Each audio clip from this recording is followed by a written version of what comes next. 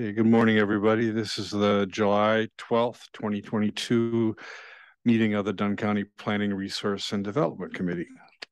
A call being to order. Looks like we have all except one committee member present right now. So we have a quorum. Let's start with approval of the minutes from the June 28th meeting. Anyone care to make a motion? I'll move approval, Mr. Chairman. Supervisor Moorhead, Supervisor Bjork seconds. Any discussion, corrections? Okay. All in favor, say aye. Aye. Opposed, say no. Motion carries. Do we have any public comments? No. Okay.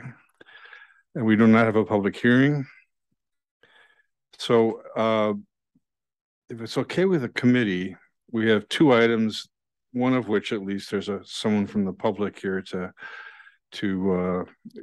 sit in on. And if it's okay with the committee, I would suggest that we move items 8A and B up to after number 5 for purposes of facilitating the rest of the meeting. Anybody object? Okay. Then we'll go up to 8A, the variance request from town of Springbrook. Mr. Carlson. Thank you. Good morning, everyone. So I'll start off here with my staff report. This is a variance request from Ken and Valerine Johnson. They live out on County Highway C in the town of Elk Mound. They currently own Lot 1 of CSM number 4615. It's located in the southwest of the southeast of Section 21, 2711, town of Springbrook. It's 5.12 acres. The current property is unzoned, and they are looking, they've applied for a variance to create a lot that will be served by an access easement that doesn't meet the minimum required width of 66 feet listed in section 16.431A of our county land division ordinance. Let me jump down here to page 34. So this is an existing certified survey map. They own lot 1 right here. You can see a lot of agricultural type buildings on here. So again, the property is unzoned. They want to divide the existing house, garage, well, and septic from the remainder of the farm buildings on the property. So I'll jump up to page 33 here. So here's an air photo. You can see all the buildings here and their location. So they want to divide, again, the house, the well, septic, and garage from the remainder of the farm buildings. To do that, a new 2-lot CSM that meets the requirements of Chapter 16 is going to be required. Section 16.431A of the ordinance states for newly created land divisions, right-of-way width shall be at least 66 feet. So the surveyor is proposing an access easement. Let me bring that up. To serve. So here is the proposed certified survey map of that existing lot. They're going to turn it into lots 3 and 4. And if I zoom in a little closer here, so you can see what they're attempting to do. The house, the well, the septic, there's a garage here. You may ask, this line, does it meet setbacks? We're in the town of Springbrook. It's an unzoned town, so there is no zoning setbacks involved. So right now the line's going to go up, kind of hug around these buildings, come back up, lop off about a 1.31 acre parcel. There's an existing driveway here. This is a county highway. There's an existing driveway right where my hand is running up here. So they're proposing an access easement of 33 feet wide that goes back 120 feet.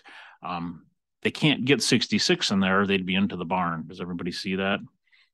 And the driveway is maybe only 15 feet wide, something like that, that's gravelled. So, I mean, they're not, typically these access easements, the required width is 66 feet, but the improved surface they're using is much less than that. It's just the width is there in case they would ever want to turn it into a town road, do further development in the future. So this is what they're proposing. Another option, let me just bring up the photo again. Another option would be to request a new driveway, another driveway. So if everybody can see this here, here's the driveway coming in, and it comes in to the home right here. The well and the septic are right in here where my hand is. So for them to put another driveway here wouldn't be feasible. Plus, the separation between the two on a county highway is not good. They've already talked with the highway commissioner, Dustin Binder, and he's okay allowing this to be a shared, stay as one driveway, but be a shared use. So everything is fine from the county highway department on that end. So if we go back to the survey map, this is why we're here, this red easement, right? It's less than 66 feet wide. So section 16.83 of the land division ordinance allows the landowner to request a variance. So that's what we have before us this morning. The existing structures, as I stated, in relation to the driveway do not allow for 66-foot wide access easement to be created.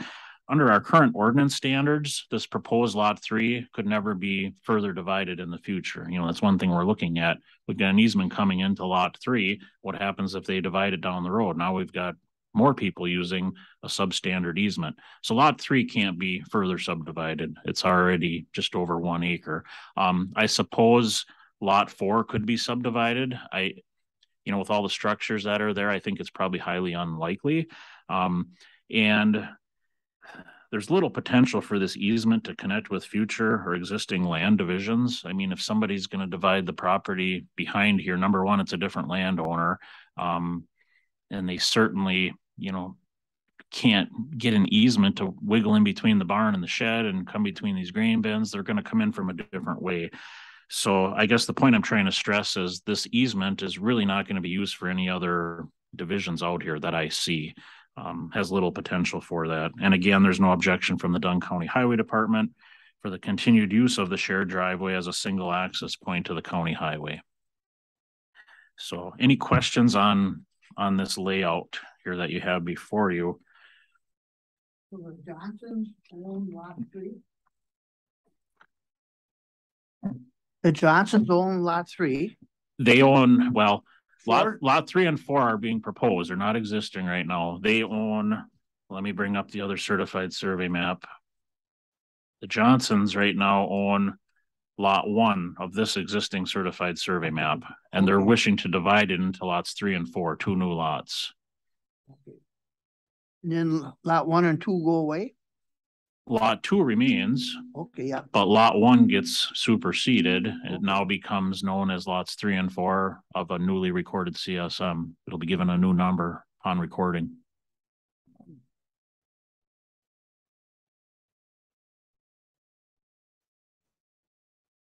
So the Johnsons will continue to own the lot 3, the new lot 3, and they will sell lot 4. Let me open up the staff report.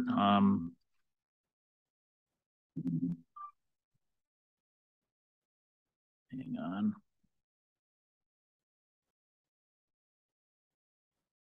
So this is the written brief that accompanied the variance application. Okay. So I'll just read this quick. Landowner Kenneth Johnson is applying for a variance to relax the requirement of the minimum width of 66 feet for a private access easement. The applicant desires to sell an existing farmhouse and garage to his nephew.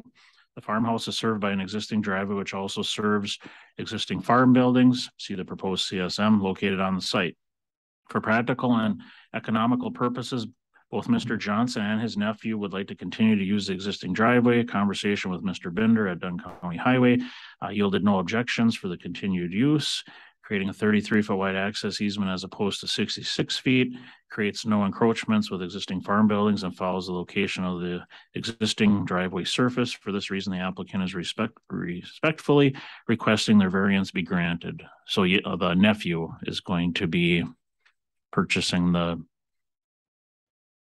home and garage. Okay. Any questions from the committee? So one more, a question. Because that lot 4 is, or whatever, is 1.3 acres. Now, because Springbrook is unzoned, can they go down to a smaller than 1 acre for building? Or is that like a county wide? let's just say Springbrook allows for less than an acre. Dunn County doesn't, though. In our land division ordinance would catch that. Okay. So with respect to minimum lot size in the land division ordinance, we default to the zoning ordinance if you're in a zone township. Right. If you're in an unzoned town, then we set the minimum at 43,560, which is 1 acre. So they couldn't go below an acre per county ordinance. Even though that Springbrook would allow it, but it would not go through because of our. You have to comply. When two ordinances are in conflict with each other, the more restrictive governs. Okay, thank you. So just following up or finishing my staff report, the granting of a variance request will secure substantially the purposes and intent of Chapter 16. So based on the above analysis and variance requirements, the ENS department recommends approval of this variance request. We just think it's a good fit for what's being proposed. We don't see it creating any problems or a detriment to the public. So that concludes my staff report. Mr. Eric Knopf is here. He is the surveyor that prepared the certified survey map. He's acting on behalf of the applicant, and he can certainly answer any questions that you might have.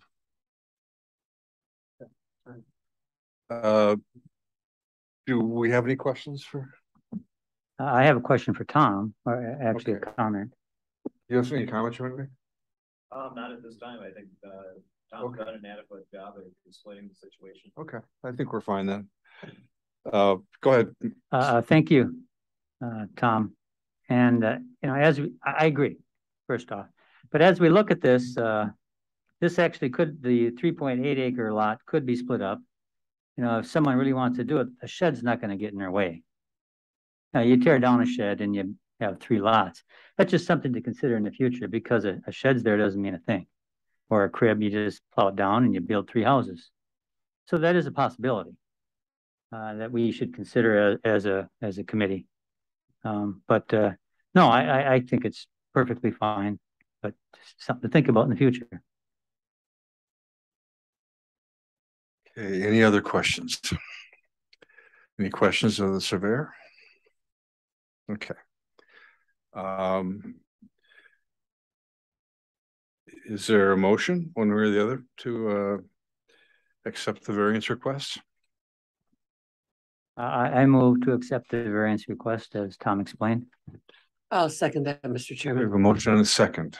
All in favor, say aye. Aye. Opposed, say no. Motion carries. Thanks. Thanks.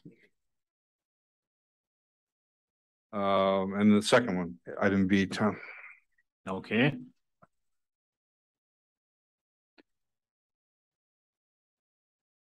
So this is another variance request. It's from Mr. Ashley Anderson. He currently owns lots 5 and 6, plat of Lakehurst, located in Government Lot 2, Section 29, Town 29 North, Range 12 West, Town of Tainer. When we lump both those lots together, there's roughly half of an acre there combined. Their 2 lots are currently zoned R1, and Mr. Anderson is looking for a variance to create a lot which does not meet the requirement of 30,000 square feet of contiguous buildable area required by Section 16.46 sub 6 of the Dunn County Land Division Ordinance. So what he would like to do, again, he owns lots 5 and 6 of this really old plat. Let me bring this up for you. The plat was recorded in 1929. Oops. So it's fairly old. We all know where Jake's sits on the river here. So it's right across the river from Jake's, across the bridge. He owns lots 5 and 6 right here on this plat. Again, it was recorded in November of 1929. The lots are currently zoned R1. Mr. Anderson would like to consolidate both of those lots into one new lot so that future structures can be placed on the property that don't hinder him as far as setbacks go. Right now, setbacks are measured from each one of those lot lines. If he wants to build right in the middle, straddling the common line between 5 and 6, he can't meet setbacks. So that's his whole impetus for doing this. We've got a preliminary certified survey. Let me just show you the air photo here so we can see where we're at. So here's the bridge coming across, and this is the parcel right here. Right now it's vacant. There is a well on the property, but there are no other structures. So he has hired a surveyor. That surveyor has put together a preliminary certified survey map, so you can see lots 5 and 6 being combined. There's the location of the well. A portion of this property is located within the 100-year floodplain of Lake Tainter. There's no map wetlands on the property. A small portion of the property near the shoreline contains slopes of 20% or greater. However, these slopes would fall within the 75-foot building setback line. So there's really nothing to worry about from that perspective. So by combining these two lots, again, a certified survey map is required that has to meet all the requirements of Chapter 16. And as you're aware, our ordinance requires 30,000 square feet of contiguous buildable area on this parcel. Right now, when we run the numbers, factoring in the setbacks, shoreline setbacks, we've got about 8,800 square feet, which is considerably short of what's required. So again, our ordinance allows for a variance request, which Mr. Anderson has done. I received that request from him. The purpose of the contiguous buildable area standard is to ensure there is adequate area for building use and sufficient area suitable for the entire on-site wastewater treatment system and its replacement. So a well does exist on the property, and according to Mr. Anderson, it's in working condition. There's currently no septic in place. However, a mound type system has been designed for this property. Zoning has looked at those preliminary designs, and I can tell you it's out near 800th Avenue on that end of the two lots. If the proposed system should fail, its replacement could be constructed in the same location. So it is a mound system that they're proposing. And again, if that would fail, the material could be removed and rebuilt in its same location. So ENS staff have determined that the relationship between the existing well and the proposed septic system will allow for adequate area in which to construct a residential type structure on the lot, even though we're not meeting the 30,000 square foot standard. If the variance is not approved, there is a possibility that each of the existing non-conforming lots could be developed for residential purposes. So combining them into one new lot would eliminate that possibility. May I, Mr. Chairman? Tom, I was just about to ask you to explain your comment under number 2, that consolidation of the two lots will actually reduce overcrowding. I was not sure that I understood that. And that, yeah. And that's what you're suggesting here. Yes. Yeah, so under the variance requirements, it talks about well-planned, reducing overcrowding and undue congestion of population. So right now, these lots exist as two separate platted lots. Mr. Anderson could sell me one of them this afternoon, and I could come in conceivably, if I could get, you know, some type of a septic system on there in a very small structure. I'm not saying it would happen, but it's a possibility. We could end up with two structures there, two septics, two wells. We have to remember these lots were created a long time ago before ordinances were in place. So what he's looking at doing is actually not a land division, but a land consolidation. And by consolidating them, even if we don't take off the setbacks, and that was in my comments here coming up too, he's only got 21,600 square feet roughly of land total, and that's before we take off the setbacks. He doesn't even meet the requirement before the setbacks are taken out. So it's really a hardship for him. He'd have to purchase additional land to meet that requirement. And again, these were legally created lots at the time. So that's where my comment was headed to, that we're actually reducing congestion and undue concentration of population. So if I may, so because they were created before, they don't come under our subdivision ordinance, so they could do, okay, then I get it. Thank you. Yeah. As long as setbacks were met and separation between well and septic, it's possible. So I'm not going to go through all the variance standards that was in your packet. We did touch on the one Supervisor Morehouse brought up, so thank you for that. So at the end of the day, when staff has reviewed this and looked at all the circumstances involved, we believe that consolidation of the two existing lots to allow for one new residence and associated improvements is consistent with the purpose and intent of the ordinance. So we're recommending approval. Mr. Anderson is here if you have any questions for him. I just want to make sure I'm covering everything in the packet. This was his written brief that he provided. It was in your packet. I'll just read it quick. So enforcement of the county land division ordinance would result in an unnecessary hardship because the lots are not big enough to satisfy the 30,000 square foot requirement. Unique characteristics of the property prevent compliance with the ordinance because they are small lake lots and not typical residential lots. Granting this variance would not harm the public interest because there are other lots in the area that have structures, wells, and septic systems that do not meet the 30,000 square foot minimum. There's an existing well located on the property. And I think that covers everything that was in the packet. So again, that concludes my staff report. Okay. Thanks, Tom. Any questions from the committee?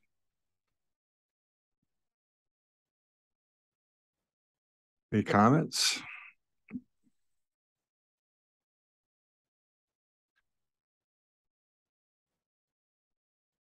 Okay. Anyone care to make a motion to? I'll make that motion that we accept his. Variance request, Mr. Anderson. Okay. And I'll second it. Okay, we have a motion and a second. Any further discussion? All in favor, say aye. Aye. Opposed, say no. Motion carries. Thank you, everybody. Okay, back up to regular business. 6A, Register of Deeds monthly report. We'll go through the monthly reports, I guess. Just go through them quickly if there are any questions. Any questions for Heather? Just a comment. If there are no questions, you must be doing a good job. Always, right? Do you want to share any comments? I did actually want to, I've brought up property fraud alert before, but I don't know if you had a chance to watch that article in the news. It was in Florida about property fraud, and that particular county had the property fraud alert notification system that we have in place. And it came in handy for that landowner. It helped, it didn't prevent, but it helped provide notice to the individual, and they were able to resolve the problem. He was able to get his property back without having to go through long court battles and so forth. So, but we do offer it. It's a free service to property owners in Dunn County. You can call our office. You can go online yourself and do it. Sign up. It's simply signing up with your name, and then you can choose the way you want to be notified, whether it's by email or phone call, voicemail. Yeah, and again, it doesn't prevent, but it does provide notice if there's anything recorded in our office with your name. So I just wanted to remind it's available, it's free, and you just hear a lot more about it in the news now. So thank you, Mr. Chairman. Another good job. Thank you. You're busy, obviously.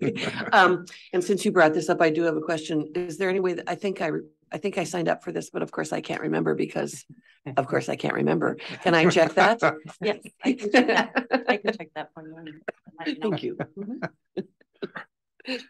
And like you said, you don't have to have each property that you own, just your name, and I'll take care of it. Good enough then. Correct. Okay. Thank you. Thanks, Heather.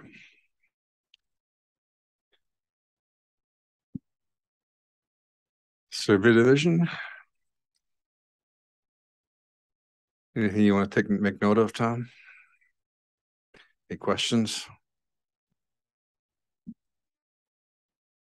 I did think of something. Okay. I didn't put it in the report and I apologize, but you may have noticed they're constructing a veterans tribute out front. The flag poles were set last year. The concrete was just poured within the last 10 days or so. We were and the star has been stained on there. We were actually asked by Greg Quinn, Veteran Service Officer, to help lay that out. He had some dimensions and stuff, and of course they needed it laid out on the ground. So our office was involved in laying out the circle for the concrete form, and then we actually designed the star that was placed on there and laid out all the vertices of the star, so it was oriented properly. And so I just wanted to mention that too. We had a small hand in that. So Great.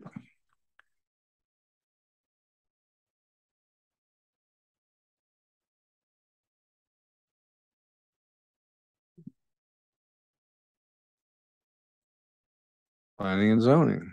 Any questions? And do you have any comments you want to? I don't have anything to add. Okay. Any questions, Van? Okay. Just one comment, Yeah. maybe. Yes. And Leanne Ralph is a real good writer. Yeah. And I always you read her articles, and even though I'm here, I always pick up more. But I thought was really, really important when she mentioned section 13.4.0.04 FM on county zoning, that no special exception shall violate the spirit or the general intent of the zoning. I think that's so important, even though it's not specifically stated. The general intent and the spirit, I think, should have a lot of weight. Maybe I'm wrong on that, but. Anne's nodding her head. She agrees. Yeah, I think it's a good point, Gary. And that was a really excellent article that Leanne wrote about a complicated topic. It was. Mr. Chairman, may I ask a question? Yeah. And I know that I keep asking this question, but sort of ETA on the comp plan? So I do not have an ETA. I still have to meet with the towns, and that is going to take some time. But Bob Colson and I from Cedar Corps have been working pretty tightly on that. So okay, good. Moving along. All right, thank you. Getting there. Thank you. I do have a follow-up question. And so again, I think we talked about this before. We haven't seen that document really in any degree of seriousness. So I think we were expecting that before a final draft was presented, we would have a chance to have some. I think that's committee's understanding. I just wanted to. Yeah. It sounded like that maybe was not your intention. So, if I mean, we can certainly take a look at it right now. It's just missing things. It's yeah.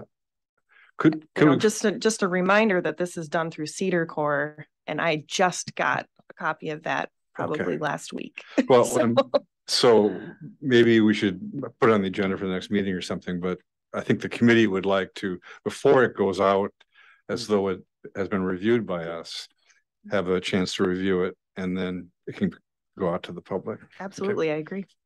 Okay. Anything else, Van? Okay, thank you for those, as usual, good reports. Annual report.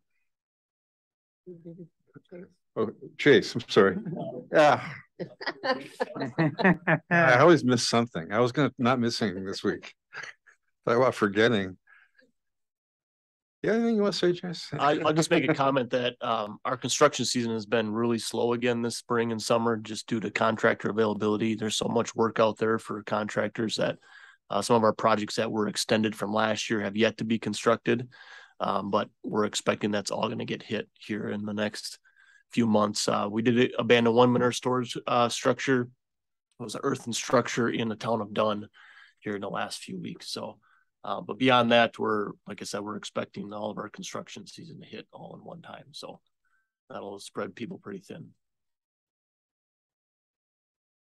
And then, yeah, I guess this last reminder, you'll probably see this in the county board packet too, but I'm just encouraging your attendance and sharing of the information for the field day at the Red Cedar Demo Farm on the 28th. So should be a decent event, rain or shine. So. Any questions, Chase? Okay, thanks. And okay, now the annual report. You want to go through it, kind of? We'll go through it by section and see if the committee has any questions or comments on it. Oh, that was a really good job, by the way. Very comprehensive.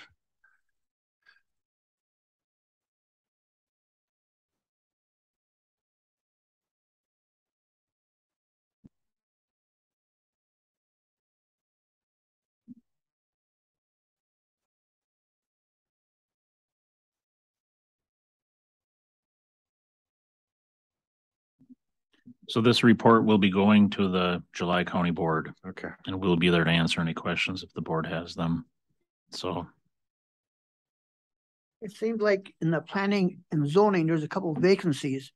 Are they ever going to be filled or just can't find the right candidate, or is that money? They're unfunded right now. Okay, So. that's. Okay, one comment too is the senior planner has never been filled. As far as I know, that was created. Correct. Okay, when we created another part, and we probably should have gotten rid of it a while ago.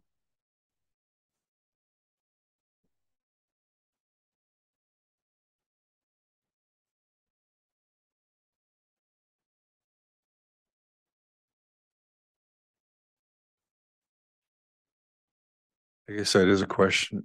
I mean, and right now both titles are on your desk.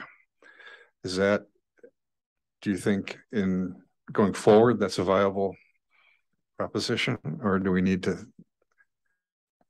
I don't know if I've been here long enough to know that? I haven't been here a full year quite yet. Okay. But you know, I'd like to kind of understand it a little bit more. Well, we used to have an assistant planner too, didn't we? I think at one point in time. Yeah. I will say that the majority of my work is zoning administration, and I do not get a whole lot of time to do the planning side of things. Maybe we should talk about that as we're getting budget stuff together. I don't know. I mean, it's not likely to be funded. This won't be funded. I mean, right. Yeah, I think it's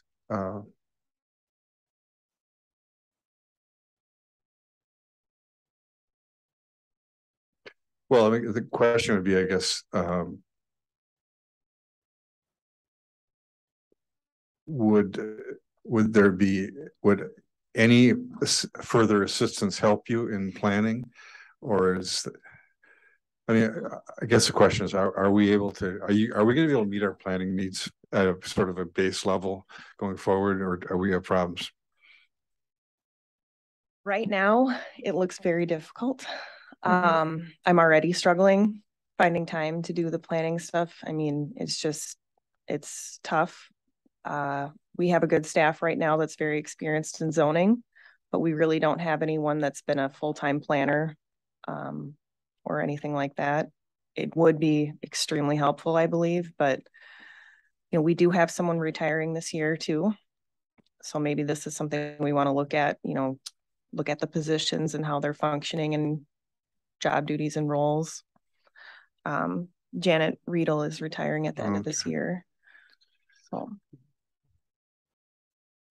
I don't know. Need some work, I think. Okay. All right. Any other comments on the annual report? Great job, as always. Thanks a lot. Okay. Does it come to a point for these positions that if you have to hire it out to like Cedar Core, where does that kind of, you know, if you gotta go outside all the time, as compared to a like in-house? The budget cost too, yeah. That'd be considered two other things.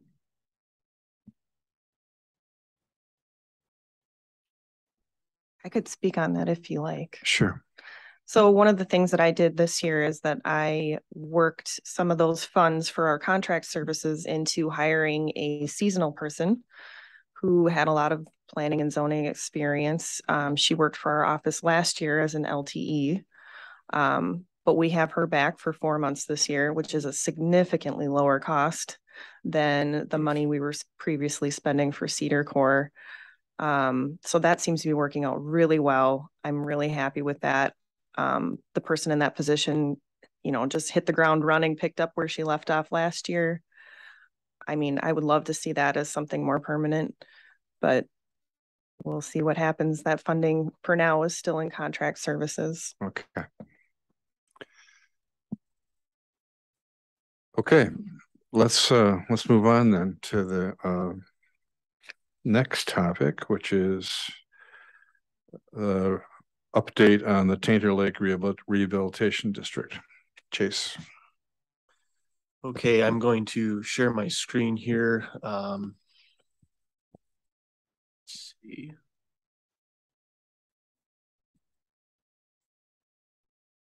So just a reminder, well, it's probably been a couple months, probably back in April, maybe. Some individuals were in the process, and they presented to this committee regarding the proposed Tainter Lake Rehabilitation District, and talked about their goals and their needs for developing such a district, and then the process by statute for petitioning the creation of a lake district. This is the general preliminary sketch of the map that was provided, and our office, Land and Water Conservation Division, has been involved in communication with that group of individuals and has helped confirm or understand the process of what needs to be done.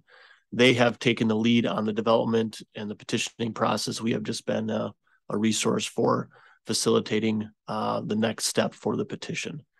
The Land Information Office with Dunn County has also been involved in the past. They were, I guess, contacted by these individuals to identify the parcels that would be impacted by their proposed district, a list of parcels that were developed, and this map was also developed by our Land Information Office. So moving forward, the individuals that are petitioning have gone through a number of campaigns, and you may have heard the discussion in the last few months, but I've been contacted in the last couple of weeks regarding their status of the petition, and they have obtained 540 petitions, which is 58% of the eligible parcels around this potential lake district. There are 921 potential petitions would make it 100%. In order for a petition to be eligible to be submitted to the county board for a request for approval, you would need 51% of the petitioners. So it's my understanding that the petition will be submitted to the county clerk potentially by this Friday, the 15th of July. And with that, let me see if I can share another screen with you.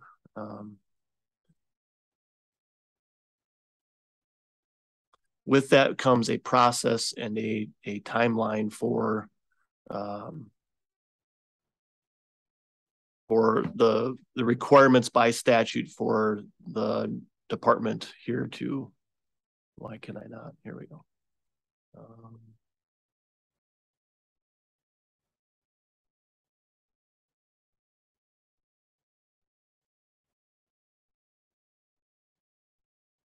Sorry, trying to get this. There we go.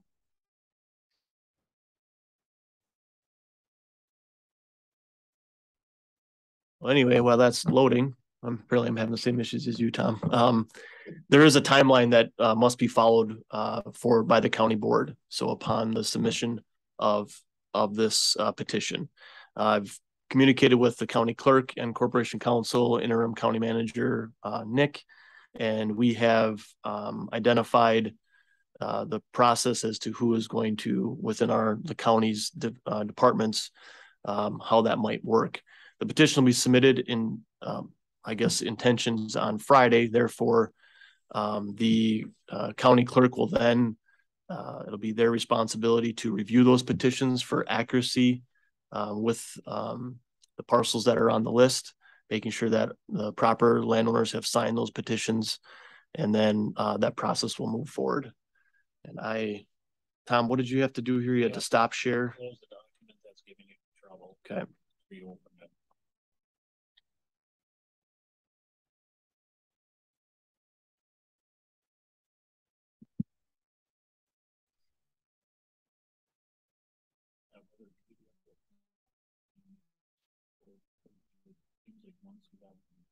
Okay. All right, let's try this again.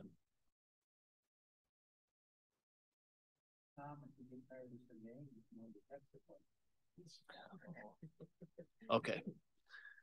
So this is a timeline that we shared with all of you at the time that the group presented to this committee. I've added some notes based on the expectations for when this petition will be submitted. So The county clerk would receive this roughly on Friday, and then no more than 30 days after that, the county board must assign a committee to hold a public hearing and review this process. In generally speaking, across the state, the Land Conservation Committee has been the committee that these petitions or public hearings have been held before. So it is my anticipation, frankly, expectation that the county board would refer it to this committee.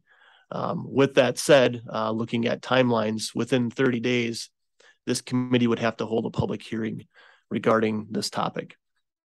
Therefore, it would be to meet that requirement, August 9th would be the next committee meeting where this public hearing would be held. If not sooner, it'd be difficult to have it sooner due to the reality that there needs to be a Class 1 notice, and that Class 1 notice, which would need to be in the newspaper by July 27th to make it in time for our next PRD committee meeting of the 9th.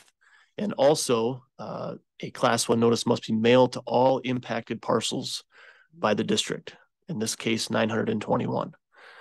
So I've been in communication with Nick and Andrew as well regarding that process, and there may be the need for a contingency fund request for some of those fees and expenses associated with that. Within 3 months of that hearing, so no later than October 19th, this committee will have to report to the full county board. Technically 3 months would be November 9th, but just the way the committee's meetings line up, it would have to be by the October 19th county board meeting. This committee would provide a report to it. And then within 6 months of that hearing date, so by February 9th of 2023, a full county board must issue their order to establish the district or deny the district. In this case, it would be no later than January 18th in order to meet that required timeline. And then there is another 30-day window for any aggrieved person may petition for a review of that decision. So just a reminder that we're going to, I guess, make every effort to do this in a timely fashion, but these are the drop dead deadlines should that petition be submitted on the 15th. So you'll expect to see that coming up soon. I would anticipate that the members, individuals that are facilitating the petition would be present for that public hearing, and we will facilitate it in that matter. Just a reminder that the Lake District is a taxing authority district, so I anticipate there to be some conversation regarding that. But at this point in time, it appears the intention is that they have met their requirements to meet the 51%, and there will be a petition submitted. So we'll be headed down that path for facilitating that and processing that. Thank you, Chase. Diane. Are there criteria for approval or denial in statute or elsewhere? So I think for all of us, this is a first time event for developing a district, with the exception of one lake district we have in the county over on Elk Creek Lake District, but that was developed many years ago. I would say this would be the first time. So it'll be a process that we'll need to review the statute. And my understanding that the criteria is typically related to, have you met the 51%? Has there been a need demonstrated? And there's a few other criteria that I don't recall off the top of my head, but that will be shared and presented. It's in statute. It's in chapter 33 of Wisconsin State Statutes, if you care to read that. Thanks, there is Chase. also some pretty good information on the Wisconsin Lakes website through UW Stevens Point that has a really good outline of developing and understanding lake districts. So we'll be referencing that as well as a statute as we go forward. So. Question? Yeah. So there's a lot of hoops and a lot of timelines to get it approved, but in time, if they wanted to, like you disband, is it that hard to disband that taxing entity? I believe that the county board would have to disband it as an Oh. official, but certainly once the district is created, there is a district board that would operate the district. So it wouldn't be operated by the county board. So if that district board decides that they wanted to terminate the district, then that would come back to county board for final approval. Thank you. Any other questions? Chase, I'm going. Will this committee or the county have any role in evaluating any of the practices that the district decides to embrace? To some degree. So I have to get this. I have to look at this for details again. But so the board that would be created for the district, the county board has authority for appointment of representation on that. It's either one from this committee or potentially two from this committee and the full county board, depending on what the number of seats that board chooses to hold. So by statute, it's a minimum of 5. There would be a representation from the town or the area, the municipality that has the greatest valuation within the district. So that basically it'd be Tanner Township. There would be a county board appointment, 1 or 2, and then I think there's got to be three others that are members or live within the district themselves. It's my understanding, at least this was initially communicated to me early on, that the petitioners, the people organizing the petition, may be interested in a 7-member board. So I'd have to work through that to see if that increases county board's ability to appoint an additional member or not. Yeah. So at that point, yeah, okay, that's where the influence would be. Yeah. And the purpose of the public hearing is to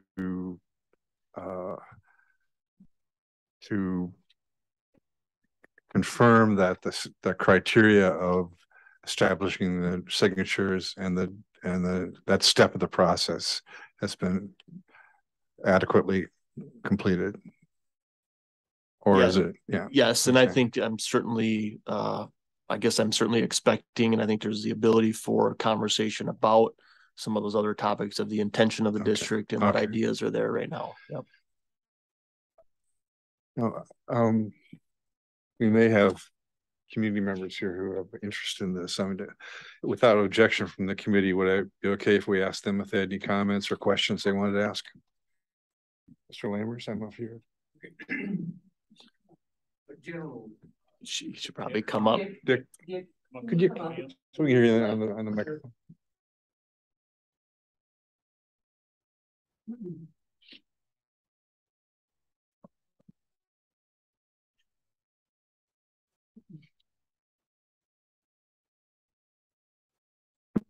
Good morning, Dick Lammers. So I spoke at the public hearing that they started with, and then after that, in individual conversations with people that I've asked, have they signed the petition? And their comment was yes. And I asked, what did they tell you about taxing? And they said, the government will pay for these projects. So in many cases, that's only 2 from my reference, but I guess I would like to question and somehow require that group of people to publish in a newspaper something to the effect of that specific requirement that it will become a taxing district, and that whatever projects they deem is appropriate will be shared by those 931 parcels. And to me, that was not clear in several instances. So I would question that. I question the validity of the group and the projects that they worked on in the past and what they've got proposed for the future. But I think that's something that the committee will have to review. when we come to that, if it does get approved. But right now there's real questions about the direction they're going and some of the significant costs that'll be applied to those projects, specifically dredging. When I've studied this issue for the last 15 years, the number one problem that we have in the watershed is the blue-green algae and the impact on our lives and our health. And the projects they've done in the past have not been recommended by the DNR or other agencies that I've talked to. So I don't know how they're going to change that in the future or what they're going to recommend, because when we talk about impacting the blue-green algae, that is driven by waters that come into our watershed in a much greater proportion than anything they could do on the Lake District that is proposed. So I guess those are my comments for today. Thanks, Dick. Any questions of me? It's okay. Anybody else have any comments?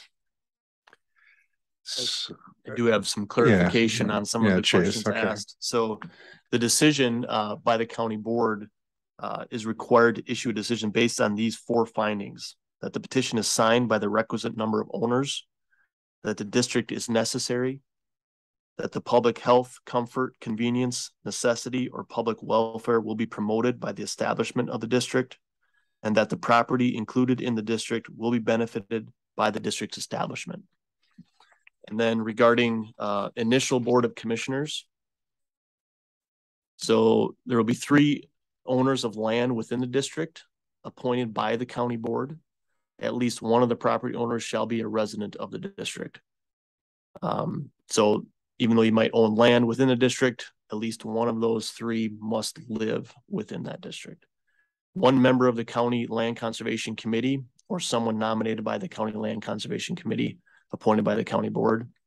And then 1 member appointed by the governing body of the town, village, or city having the largest assessed value of property in the district. So except for the commissioner from the land conservation committee and the commissioner from the town, village, or city, so in this case, the township, the terms of these initial commissioners will expire at the first annual meeting of the district. So in reality, the county board has some appointment authority in the majority of the initial commissioners. Once the board of commissioners is established, then there would be, potential for some turnover there, but there still would be a land conservation committee representative on there. Thank you. I guess we would expect that whatever practices are that in most cases, whatever practices are enacted would may require approval from the DNR to see that they met certain environmental standards. So there's some checks and balances and opportunities both. Anyone else? A question? Okay. I miss anything? The agenda? Any announcements other than the July 28th field day? Our next meeting would be the 26th. And with that, we're adjourned.